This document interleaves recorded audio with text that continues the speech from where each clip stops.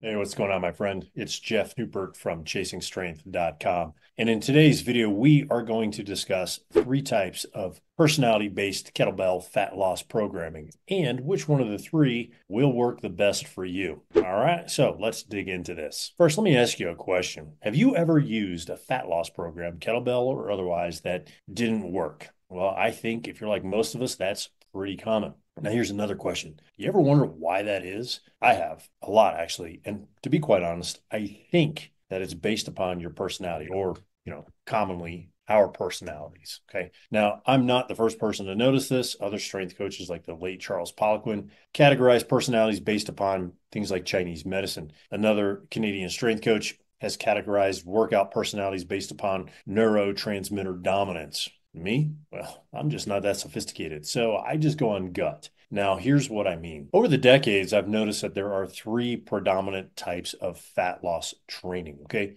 Which one of them feels right to you? Which one of these sounds the most appealing? And which one, when you're honest with yourself, is the kind of program that you're actually going to do? Right. As opposed to the one which sounds the most sexy, and you'll have to talk yourself into doing it once it actually comes down to getting the work done. Right. So, number one, do you like lifting heavy stuff? Then you'll probably do best with what I call a strength based or power based fat loss program.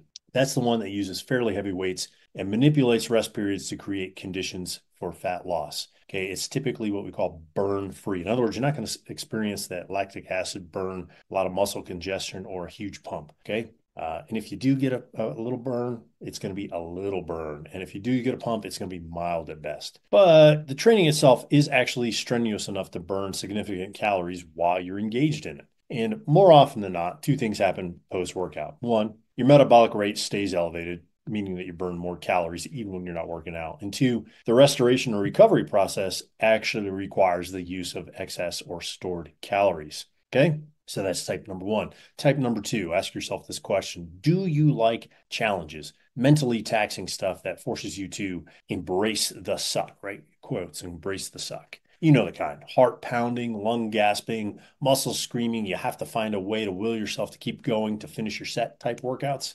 Yeah, then you'll probably do best with what I call GH dominant fat loss programming. That's the sort of program categorized by longer work periods that induce a growth hormone, or GH, or HGH, if you will, response through the release of lactic acid, which is then buffered into lactate. You'll definitely feel the burn on these types of workouts, and you'll also really suck wind on these types too. And when you use the right loads, these types of programs also tend to keep your metabolism significantly elevated after your workouts are over. And that, of course, means you're burning more calories at rest than you're normally used to. All right, so that's type number two. Type number three, ask yourself this question. Do you like both of the previously aforementioned types and hate being forced to pick between the two? Well, then you will most likely do better with what I call a hybrid style program. And that's the type of program that mixes the two kinds of aforementioned training together. Okay. So what does that mean really? Well, that means there's some heavy lifting involved, and there's also some GH producing work involved too.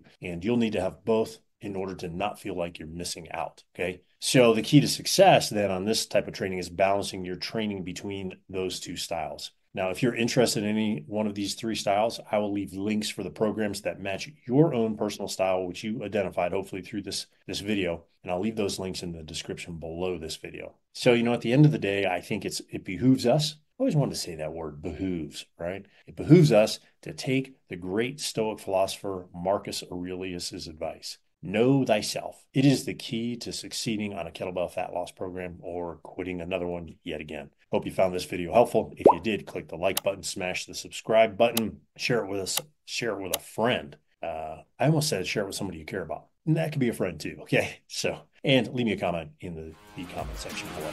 All right. Until next time, my friend. Stay strong.